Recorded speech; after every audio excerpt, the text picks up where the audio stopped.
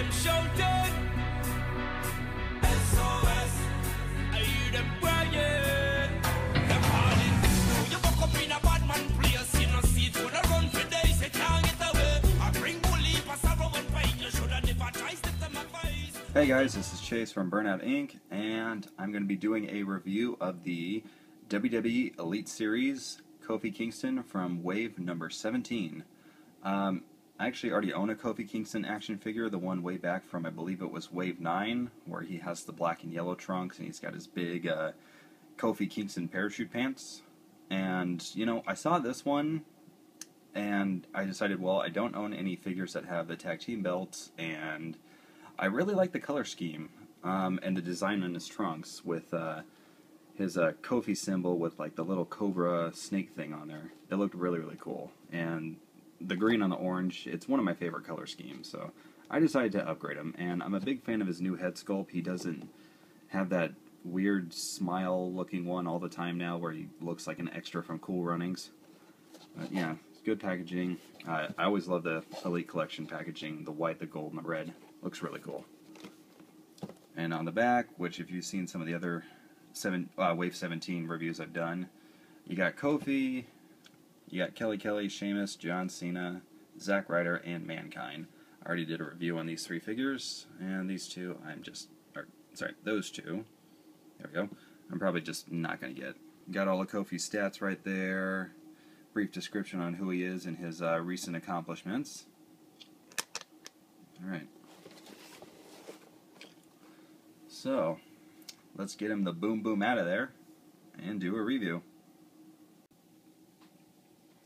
Alright, so here's Kofi outside of the package. Kind of pay no attention to what's going on, you know, back in this area. I'm kind of shooting another movie and didn't really want to clean up my workspace, so they're just going to be there in the background, okay? Alright, so here's how he looks, and by far I think this is the best Kofi Kingston figure they've made so far. His skin tone is dead on. Tattoos are accurate, or tattoo, I guess. And like I said, I'm a big fan of the new face sculpt. It just looks more realistic. It doesn't look cartoony or anything like that. Very well, losing my train of thought. Very well done, bottom line. Nice detailing in the hair with all the braids and stuff. Very cool. And we got his Tag Team Championship belt right here. I have to admit, it took me a while to get used to the big penny belts with the Spartan helmets or the Greek helmets on there, but, you know, I like the design of the belts. I'm just not a fan of the color. I really wish they could have just splashed some Spartan red or fill in the WWE logo or something, because they're big pennies. I don't know what they're doing with these one-tone belts. But these are nice, you know, for what they are, they're okay. So let's just go ahead and take that off of his hand and get a look at his trunks and knee pads and stuff. So on the front, it says Kofi in orange, black, and yellow. He's got a little Kofi Jamaica man cobra thing right there. There we go. And even that's pretty highly detailed. I mean, it's just as detailed as it is on the front, and it's that small. Very, very nice job, Mattel. And I really like the green that they chose. It's not too bold or too bright like the color is on the Kofi Cobra symbols, but it works on the symbols. But I think if it was all over the trunks, it would have been different. And yeah, he's got the big symbol on the back with some, you know, kind of tiger stripes going on the back.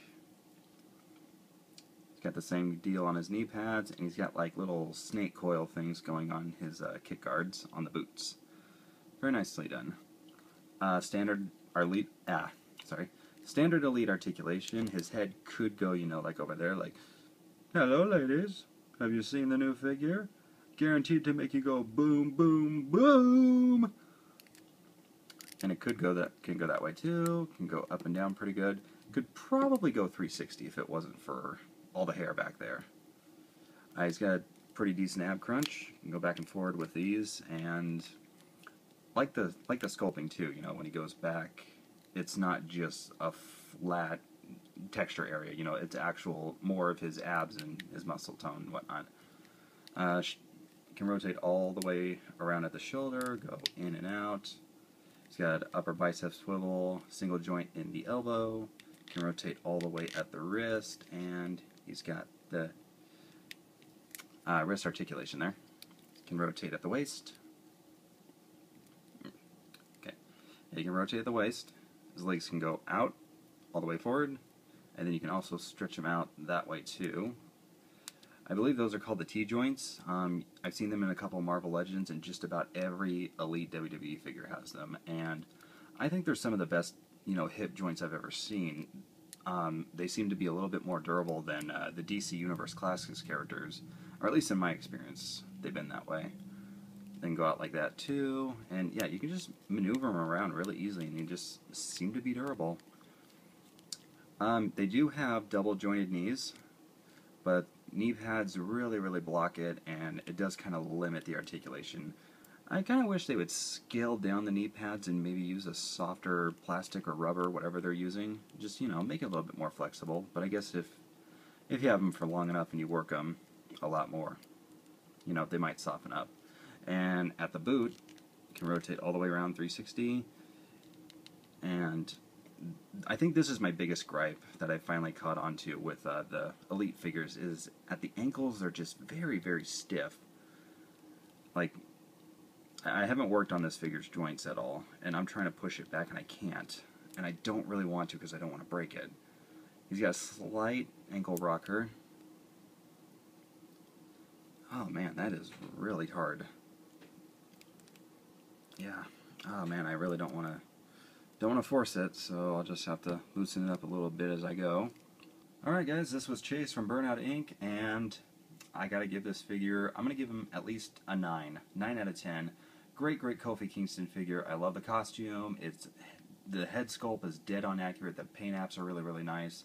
The detailing is amazingly sick. Only complaint that I have is just the joints are just way too stiff in the ankles. I'm just so worried I'm going to break them, and I don't want to do that. So yeah, he's a definite buy. Go out and pick him up. You won't be disappointed. And I wasn't too big a fan of Evan Bourne, but I would pick up his figure too from the Wave 15 because he's got the other tag belt and his attire matches Kofi Kingston.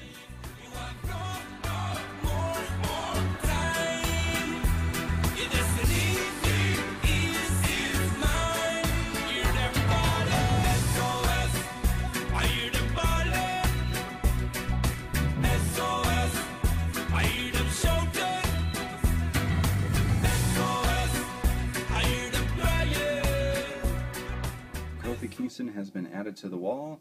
I could probably get maybe 6, 7 more wrestlers on there before I have to start a new one, and who knows how long that's going to be. Alright, so this was Chase from Burnout Inc., and I will see you guys next time with another figure review.